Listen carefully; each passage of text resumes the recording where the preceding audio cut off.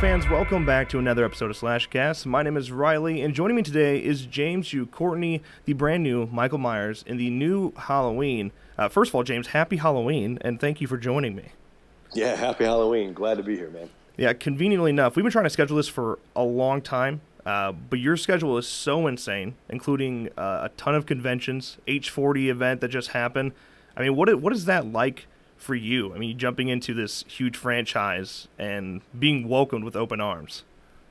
Oh man, it's incredible. I had no idea really what I was going to experience, but H40 was, I mean, it was just wall to wall. I mean, between meeting the fans, then panels, then photo ops, and I mean, I literally had a handler just ushering me from place to place to place to place. Didn't have time to eat. I mean, it was just crazy, but it was really beautiful because the fans were so stoked and they were so excited. And so, like, moment to moment, I get to meet another fan who was really, really just overjoyed, and I got to share in that joy. And so it was such a high, man. It was such an incredible high. Yeah, I can't imagine. You did tell me that you were traveling with Carpenter at one point. Well, that was the deal we were supposed to, but John Carpenter ended up being in Europe. So I went to Bowling Green, Kentucky, where he's from, and it was my understanding that we were supposed to be there together, but he ended up staying in Europe, so I made the appearance at the Skeleton's Lair hunt up there, and that was a blast too. It was an awesome time. Yeah. Now, it's got to be pretty surreal with an opening like Halloween just had. I mean, it's got to be surreal being in the film in general, but having an opening that damn near broke the October record, but then it's breaking a bunch of records, including records with the oldest or highest grossing film with a female lead over 55 years old. I mean, what is that like, taking all that in and just realizing how successful the film is? You know, man, surreal is a great word because it's really, I mean, intellectually, I can look at this information and go, wow, that's really cool. But I can't really, I can't really tell you what that means to me. You know, it's just, it's kind of a dream, and I'm keeping such an insane pace right now that I don't really have time to sit and think about it. You know, I haven't had the time to like really let this wash over me. I mean, I've been flying here and flying there and, you know, interviews and podcasts and da. I mean, it's just insane the pace I've kept. So I think maybe, you know, come the end of the year, December, like around the holidays, maybe I'll be able to, you know, like sit down and reflect on what this all means. I mean, I can, even having like a small community is surreal to me. Having millions and millions of people seeing you on the screen I just couldn't even imagine that position. Yeah, it's again, it's just, and the character and all the work I did was so non-intellectual anyhow. I think this whole space of doing Halloween, playing Michael Myers, you know, being the Shape, is just such a non-intellectual place for me that I'm kind of, this is an entirely new experience on every level. And now, just out of curiosity, were you a big fan of the films beforehand, or, I mean, at least the original, specifically the original, before going into the role at all? Oh yeah, I mean, you know, I saw the original, and you know, there's two films in that era that really, really struck me. I mean, I knew I was going to make films in fourth grade, so I've been an avid film goer. The only time I don't go to films is when I'm writing, because I don't want to be influenced. But so when I saw Rocky, when I saw the original Halloween, both of those were game changers, man. I knew right away when I saw the original Halloween that it was a game changer. It's like, okay, this is a whole new paradigm.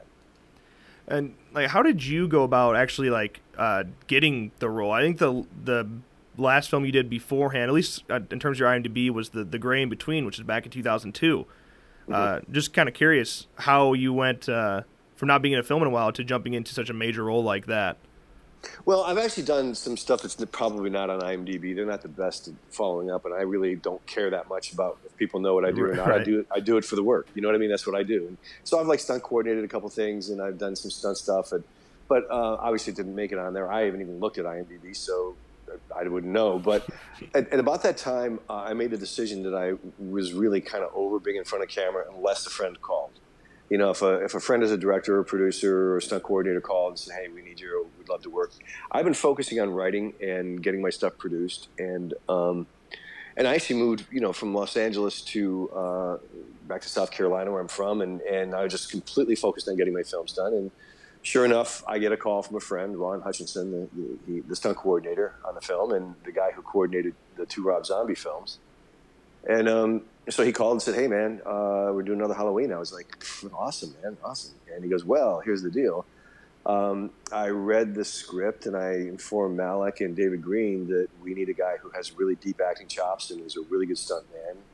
And by the way, David is very specific about the height, weight, and age of the shape.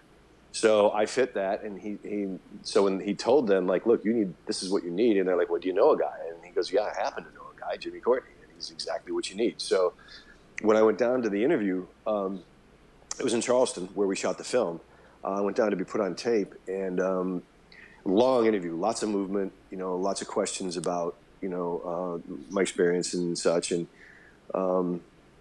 And then I hadn't even gotten out of the interview, and I was in the parking lot driving away from the first audition, and I got a call from Blumhouse asking my availability. Would I be available to do the film? And due to having got to the interstate, I got another call from Blumhouse saying that David Green wanted to meet me. Would I be able to come back? And so it was at that point in the game, as I understand it, and I could be wrong, but as I understand it, they didn't even look at anybody else. It was it. It was done. Wow, that's an honor. That's really cool, actually. Yeah, it was like, as the Arabs say, maktub. I mean, it's like it is written in the book of life. You know what I mean? It was just meant to be. Wow. Yeah. You mentioned that David Gordon Green is looking for somebody a specific age and a specific height. And one of there was a joke going around for a long time on Twitter. People saying like, "Wow, obviously Mike was played by somebody much younger. He's moving way too quickly to be somebody of what Nick Castle's age would be or what Michael's age would be." And then it's you, and people don't realize that you just move extremely well for your age, because you are the actual age of Michael. I think you're 61, if I'm correct, which is the age of Michael. So, right. And that was one of the questions on the panel at age 40, and that's my answer. Is like, look, I train as hard as I did as when I was in college. I mean, I still train super hard. I'm in the shape I'm in. I'm in very much the same shape that I was in my late teens and 20s. And if I can do it personally, why can't Michael Myers? What's the difference? Right. Yeah, no, I completely agree. I think it was just funny. People were complaining about it. It's like, there's no way that's a 60-year-old actor. It's like, well, it actually is. So. Yeah. And I think as I understand it, there was, and I don't know who it was, but it was one of the guys who played the shape in one of the previous incarnations of Halloween, and they contacted him, but then they realized that his body just couldn't hold up. I mean, it was a tough shoot, man. It was a brutal physical shoot. Right. I mean, it was definitely not for somebody who had bad knees or a bad back or was not in shape. Yeah. No, you did just say like how gruesome it was, and it's pretty brutal. There's a lot of stuff going on that Michael had to endure, but you had a stuntman. But I'm curious, like, how much stunts did you yourself do, since you are trained in stunt and stunt coordination? I did everything except a stair fall. Everything. Oh wow. Every single thing. No, and honestly, I mean, I could have done that, but I was happy to have a double on that because, I mean, I was getting beat up anyhow. But a stair fall is always painful. You're always going to get a bone bruise somewhere. You're going to catch some part of your body that is not padded or not covered, for that. And I was happy to let somebody else get a day and have some fun. Right. Yeah, I mean, it's not worth the risk. Better play safe than sorry. But even then, though, you still did a ton of work then, and you're putting yourself at risk a lot. In the last scene, for the people who haven't seen it, I'm not going to say what it is. Right. But there was kind of this question of, well, there should be a double, and I was like, no. First of all, I mean, and it is a very dangerous stunt, and it is a stunt that is measured in seconds as to how dangerous it is, and once it goes wrong, it goes wrong fast. But that's my wheelhouse, man. That's where I'm really fully alive because I'm so calm when I do those things. So in that moment, there was some talk about, well, maybe we'll use a double, and for me, I was going, no, man, no, not a freaking chance. This is my character and my show. And Christopher Nelson also weighed in and goes, no, this mask was built to James Jude Courtney's face. You can't put that mask on anybody else and put a camera on him. You can't do it. So Hmm. that's another reason why every single scene was me. And even the scene that Nick Castle does, the one scene that he does, the cameo he comes in for, is the first scene when Laurie Strode sees the shape. Right. That exact same scene, I do the second half of that scene where the stunt is, because that was also a dangerous piece. I was like literally 2 inches away from the side of my head of what happened in the scene, and so that's not the kind of place you would put Nick Castle in. That's the kind of place you'd put a guy like me in that is used to that kind of thing. Right. Wow. I mean, so I mean, even yourself, you had some big shoes to fill since Nick was coming back just for that one scene. But a lot of people struggle to match his movements throughout the franchise. I think you did probably, I would argue, the best job since the original of actually matching what Nick's movement was back 40 years ago. Did you study for the role? Because I know people like Chris Duran didn't study at all. He just kind of did his own thing. I'm just curious if you studied Nick's movements or you just went in blind to that.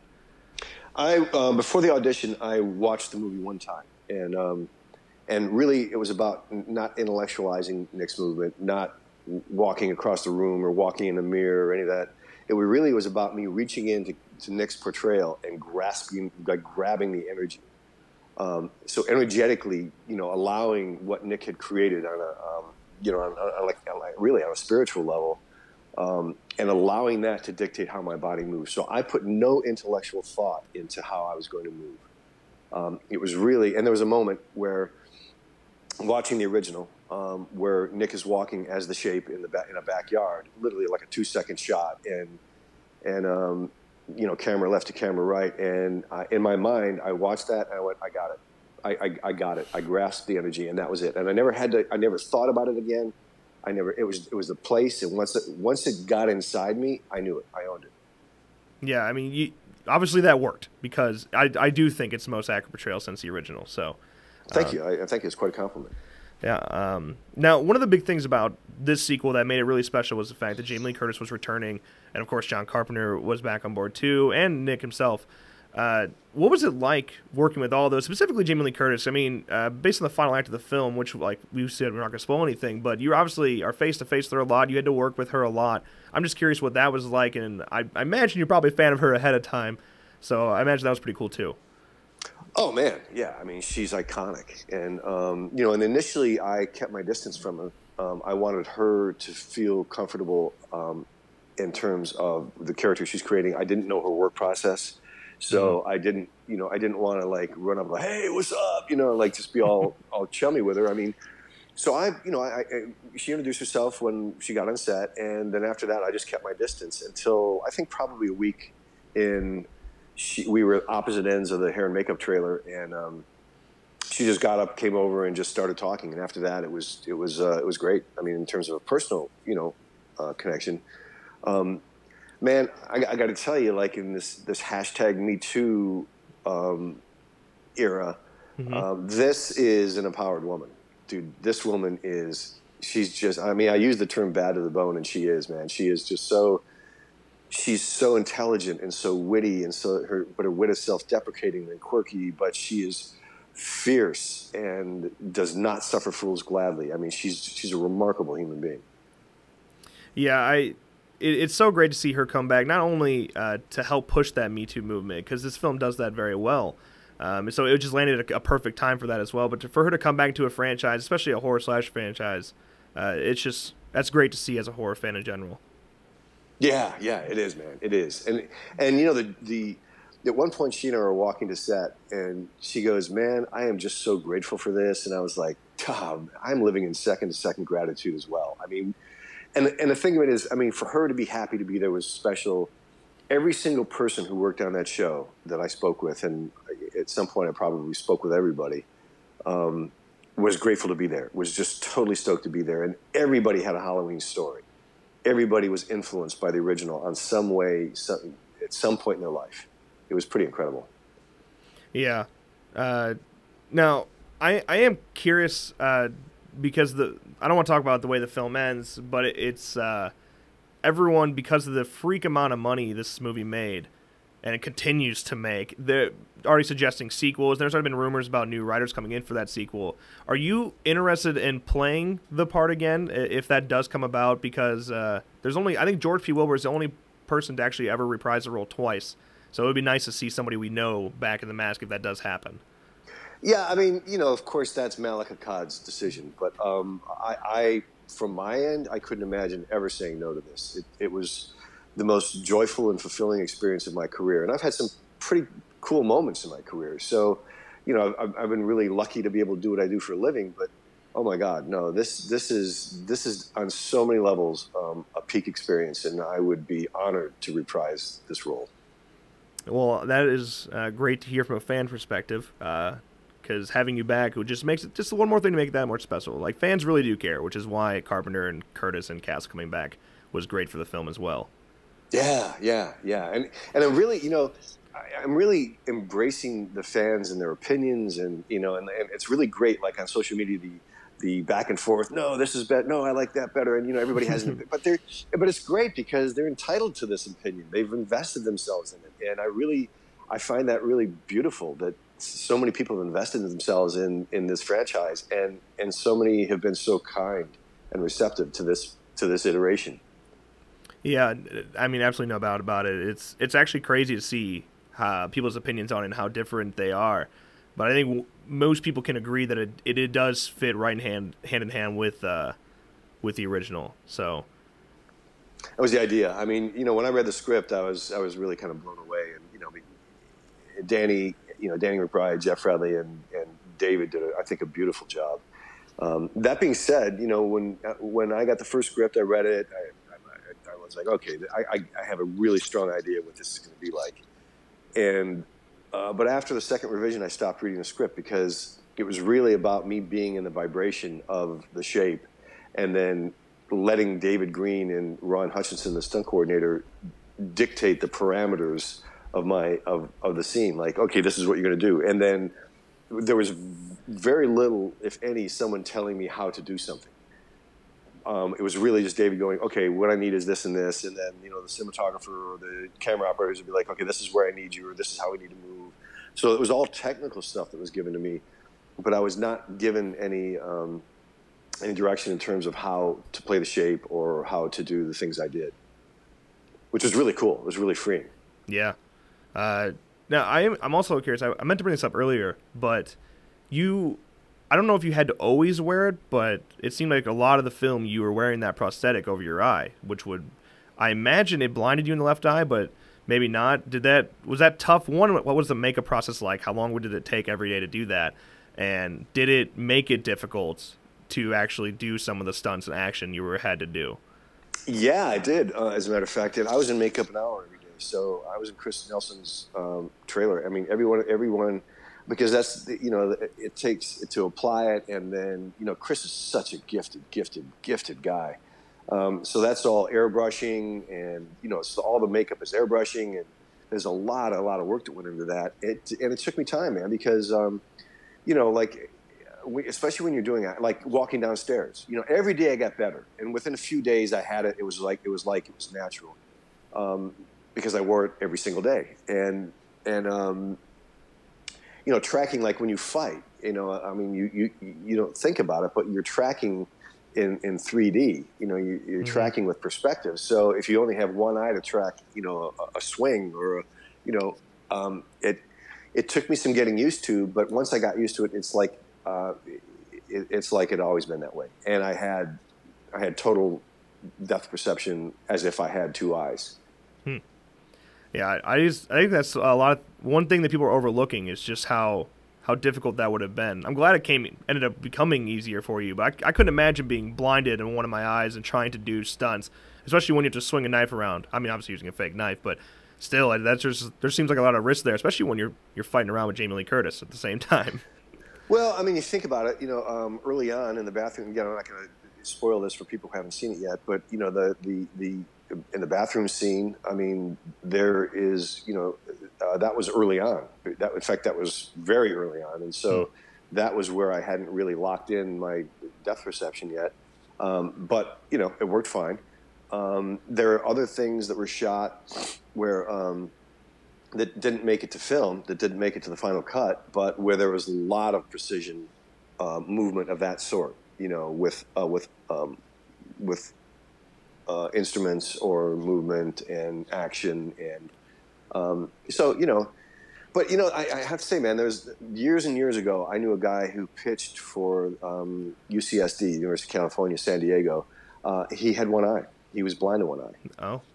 And, you know, so, and I reasoned that, you know, and I remembered him. And it's like, so when they informed me that was going to be the condition I was going to be working under, I was like, dude, if he could be a D1 college pitcher with one eye, I can certainly do this with one eye.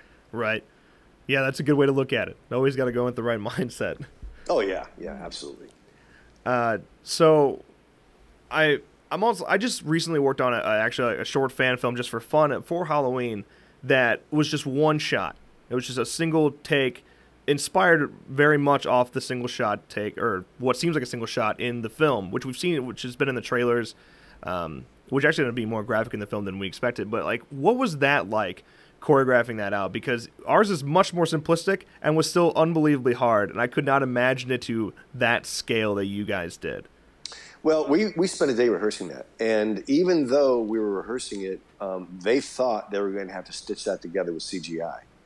But Stuart Cantrell, the Steadicam operator, is a very, very good athlete. And you know, man, if you're an athlete, you know, when you have a teammate that you don't need to look, like basketball, soccer, or whatever, you don't even have to look to see where your teammate is. You know, you can just toss it behind you. You know exactly where that guy's going to be. You know exactly. Stewie and I had that.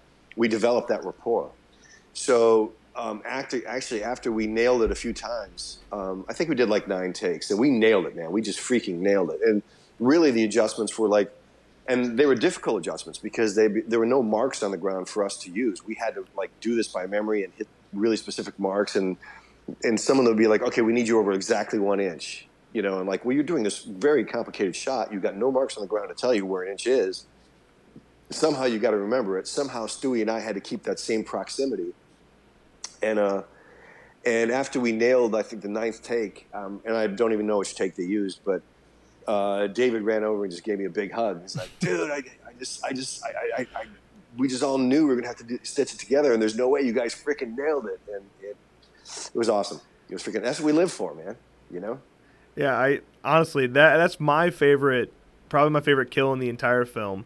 And it's just unbelievably well done. I think that's one of the things that really holds up to bringing it back to the 70s, because there's not many people that need to be willing to accept that new things came in this film and that it is very modern on top of being old school. But that scene specifically feels so old school to me, and it fits beautifully. Yeah, thanks. That was really, really fun. It's really fun to be challenged to that level, and I very much enjoyed that kill as well.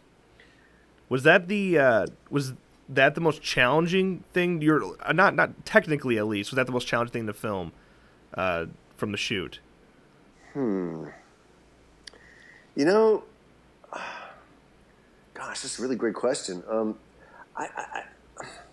There were a lot of physically challenging moments, and there were a lot of confined spaces. There's a lot of, working with camera, working with, like the young actors were, a babysitter. Right. So there were a number of things that were challenging on a different level. But, you know, that's our wheelhouse. That's my wheelhouse. That's what we show up to do, is be challenged creatively to make something look the way we want it to look. But you're always, in a film, you're always working with some sort of extreme or another.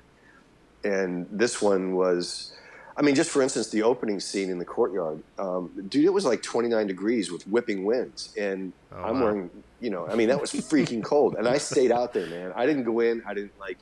I didn't go and get warm. I stayed out there between takes. I just wanted to be in that space, and I wanted to create that energy and just be in that energy. And so I actually was hocking up green shit for about a week because I got sick, but it was like, and add to that, we're doing like 12, 14, 16-hour days. It was insane. It was just, we got a lot done in a very short amount of time. Yeah. You did just mention working with young actors, which made me think of Jabril, who played Julian, and he stole the show in his Didn't scenes. He was so funny. I just like, was he just as much fun to work with? I can't imagine the funny things he would have said off camera. He was awesome. He's like a 70-year-old man in a little kid's body. I mean, and like a dirty Borscht Belt comedian kind of guy. You know what I mean? He's a remarkable. I mean, that kid's. That's the funny thing is the casting in this film. There's a lot of future stars in this film. He's one of them. Certainly, Andy Matichek is one of them. Yeah. I mean, you know what I mean. There was just a lot of talent that was drawn to this. There was a certain energy that made, and and that goes back to to David and Malik and Ryan and all those guys. I mean, but this he was hysterical. I mean, and what's great about that is if some parents offended by those scenes, like, dude, you better wake up, because every kid that age knows that language. Right. Well. Right. No, yeah, he was perfect. He was so natural. It's always nerve-wracking, even as an audience member, to watch someone that young work, because a lot of times they don't pull off a very natural feel that kids are, and he killed it. It was just perfect. He did, man. And his dad was out there with him, and his dad is a musician and a very talented guy himself. I think so. The apple didn't fall far from the tree there. I think his dad is an exceptional man. So I think that, and it seems like he had a really great father-son relationship on the set with him. I mean, there was definitely, his father had control of the situation. His son was respectful, a really hard worker. I mean, really focused, but his dad has had, quite a degree of success in his life. So I think it just sort of spilled over. Yeah. Okay, I have one last question. This one a bit off topic, but I always tend to ask a really open-ended question and a difficult question for the last one. Since you now have played the role of Michael Myers, I'm really curious, other than Michael, out of all the horror icons in history, if you could pick one to play, what would it be? Wow, man. Wow. That's, I don't know that I could I mean, because I grew up on the classics, on the classic Universal horror films. Mm-hmm. My dad and my brothers used to watch them, and they absolutely influenced me. I have to, I don't know that I could pick one, because I haven't intellectualized this character, because I just breathed him in and breathed him out, mm-hmm. because I just lived it. I think it would make me go to a place of intellectualizing the difference between Michael Myers and Jason and Freddy Krueger and Frankenstein and the Mummy and Dracula. And I don't. And the space that I went to play this character is beyond 3D reality. It's beyond duality. There's no right or wrong, good or bad. It just is. And it was a very, very deep place. And I think if I were to start intellectualizing him, I could lose touch with that place. So for me, I'm just embracing the energy of it. And I don't even, somehow, in some level, I don't even see it as anything the same as any other horror film. I mean, for me, it's just it's out of time and space. Well, that is a really interesting answer. I always like asking questions like that, because usually people always come up with really cool and creative answers like that instead of just something simple. I do think you play a great Jason, though. I think you fit that body type perfectly. Thanks. Well, I mean, look at the guys who played Jason. Robert Englund who played, Freddy. I mean, those characters were special, I think, because of the guys who played them. Mm-hmm. That they brought something that was in its own way very deep and very polished and very special. And I think a lot of like Robert Englund and the incredible work he did with Freddy. And I just know, I don't know him personally, but I consider that a lot of that was just so intuitive. He locked in, and his intuition drove it, just like Nick Castle's intuition created the shape. Yeah. Yeah, some things are just meant to be, and it's how it worked out. It's true. It's true, man. And I somehow I won't be able to explain this, I'm sure, until I'm dead and gone, how this happened to me. But it was, you know, it was the right time and place. And I will say, you know, when I moved back here to South Carolina, and I mean, and this is like out of left field.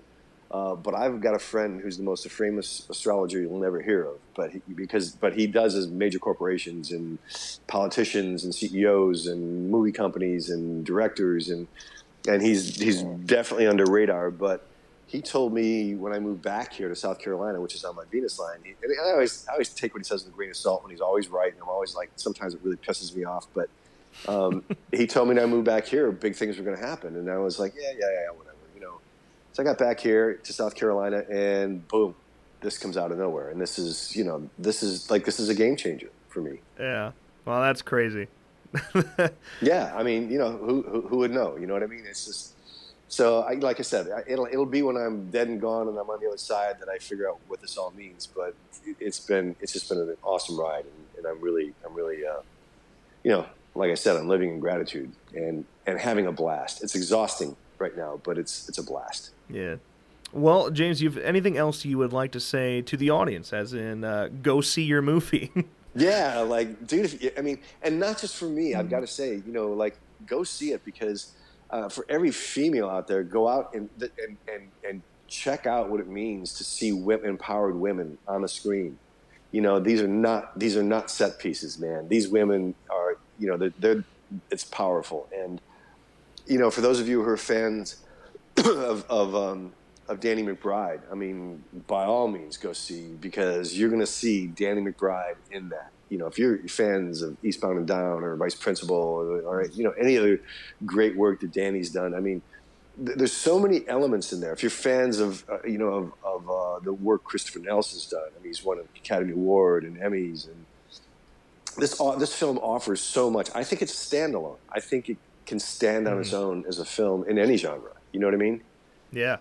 It's a brilliant piece of work, and not just because I'm in it. I was blessed enough to be a contributing factor in this, but you know, the scores of people who worked on this on every level were invested deeply, and I think everybody who goes to watch this will walk away thinking it was money well spent. Yeah. Yeah, I absolutely agree. Definitely go check it out if you haven't already. I've seen it 3 times now, so I think I got Nice. it down. There's my contribution. Well, Nice. Thank you so much for doing this. Sorry it took so long to make it happen, but I think we did it on the perfect day, and I really appreciate it. Yeah, man. It's funny how that works out, man. I'm stoked, man. Happy Halloween to everybody out there.